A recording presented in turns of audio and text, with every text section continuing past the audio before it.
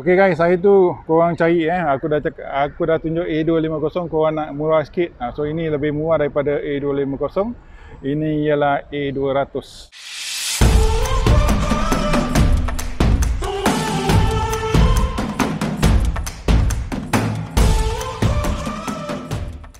So kita tengok keliling kita.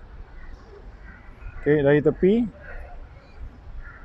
Oh, rim dia cantik rim ala Audi. Bukan rim Mercedes, rim ala Audi. Okey, belakang dia menonggeng. Nampak menonggeng?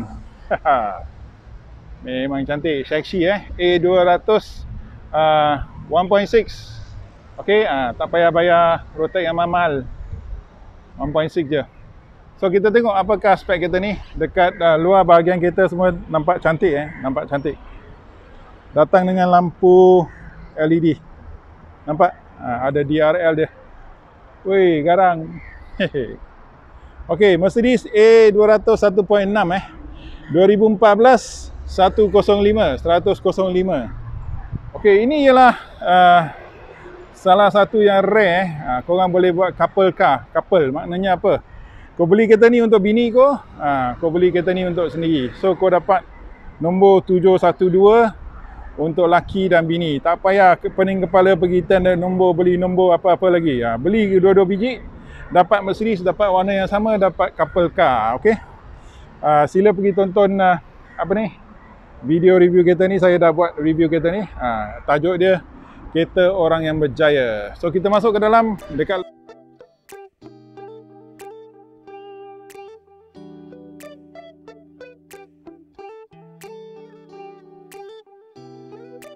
luar tak banyak nak cakap lah. A-class apa yang nak cakap, aku dah cakap dah. Okey, datang dengan tayar Yokohama 225 40 R13 rim ni bukan ori, aku rasa ini rim OEM. Okey, dia tak ada branding. So jom kita masuk. Dekat tepi boleh tahan soft PU. Ini ialah leather dengan stitching warna putih. Dia ada setting chrome punya garnish. Ini yang boleh kita dapat dalam Tesla. Siapa belum tonton video Tesla aku dah review Tesla tau. Ini memory seat. Fashion lama lah, aku bawa A200 semuanya hitam lah, tak ada garnish warna setting chrome. Tak nampak mahal lah, tapi tak apalah. Kat luar nampak Mercedes pun jadi kan. Banyak orang yang macam ni. Ok, Mercedes Benz punya door seal datang dengan semi leather seat. Ini fabric lah, ada corak dia. Ini corak dia. Ada bucket seat bucket seat juga bucket seat. So ini pemandangan kopi anda. Tak jauh daripada A250, hanya dia kurang highlight warna merah saja. Jom kita masuk dalam. Okey, ini pemandangan kokpit anda. Korang boleh pergi tengok juga review A250 saya untuk tengok perbandingan antara A200 dengan A250 A250 dia ada highlight warna merah dekat aircon dekat tempat-tempat aircon. Seat dia ada Alcantara, seat dia pun ada highlight warna merah. Ini low spec, so maka dia semua hitam tapi dia ada garnish warna chrome juga. Boleh tahan. So tengok. Okey, kita tengok meter dia. Ini meter dia. Tak berapa minyak dah, jangan main-main. Apakah mileage kereta ni? Saya nak tengok mileage. Okey, mileage dia 97,179 km So agak menarik, agak sporty lah meter dia. So kita try radio dia. Kita buka kuat sikit.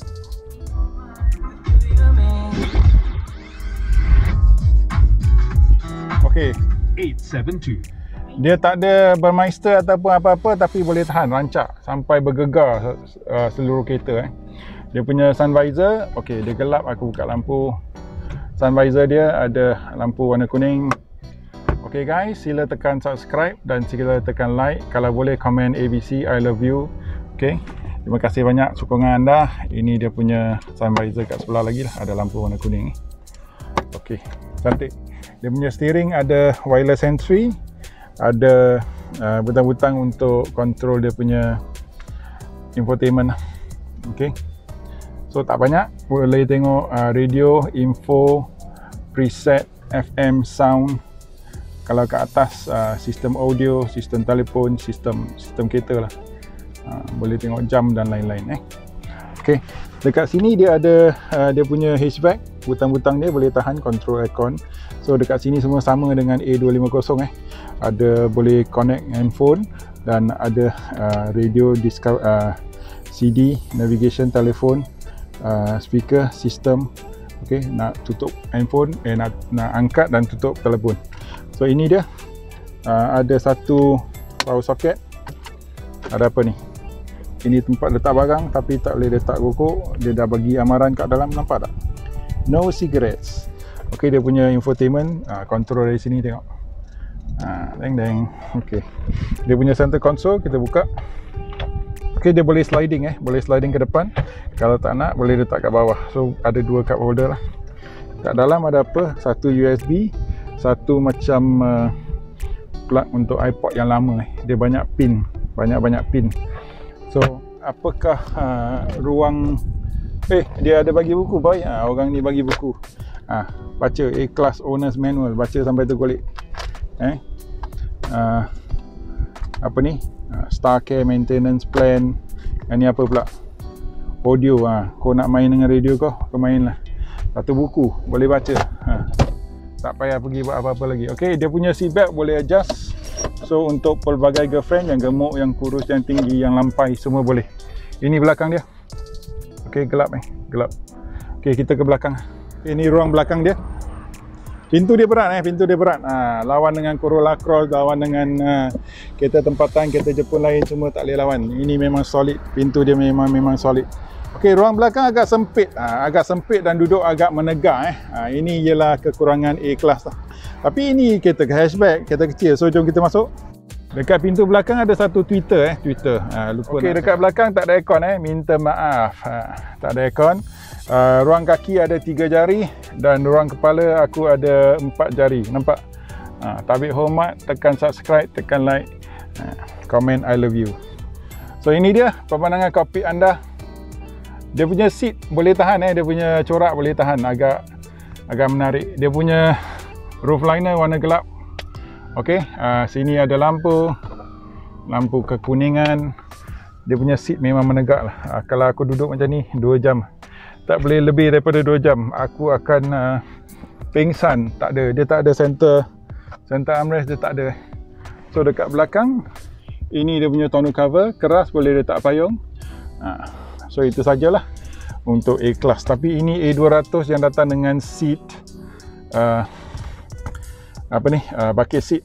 So tengoklah suka hati korang sama ada korang boleh biasa atau tidak.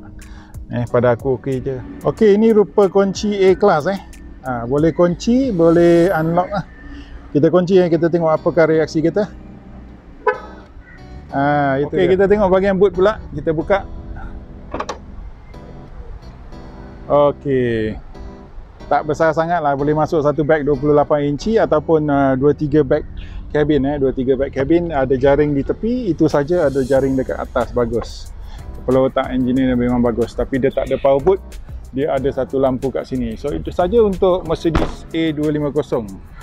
Jangan lupa subscribe, jangan lupa like, jangan lupa share. Kita jumpa lagi di video akan datang. Bye bye.